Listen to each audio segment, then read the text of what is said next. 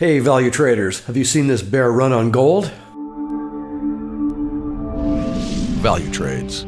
I'm Brad Alexander, and in this week's Market Blast Technicals, let's take a look at Kiwi dollar, Kiwi yen, Euro Aussie, Euro Swiss, and gold. Last week we predicted a reversal on gold, and that is exactly what we got.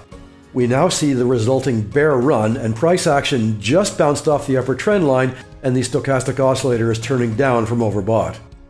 We can also see this key level of resistance from last week. We are seeing general euro weakness against every currency except the yen.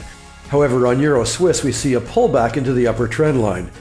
Don't sell the pair just yet, as we should wait for confirmation like a bounce off the trend line and the stochastic oscillator showing overbought and turning down. Also, we see this double top on Euro Aussie, but we need to see more before going short, like price action breaking the neckline in this key level. Also, the stochastic oscillator is actually showing oversold on a few time frames. Yesterday the New Zealand dollar was just as weak as the yen, but we see some temporary strength in the New Zealand dollar.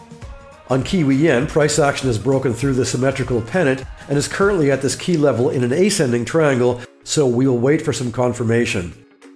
Kiwi dollar is in a bear run as well, similar to gold, and we see price action at the upper trend line and the stochastic oscillator turning down from overbought.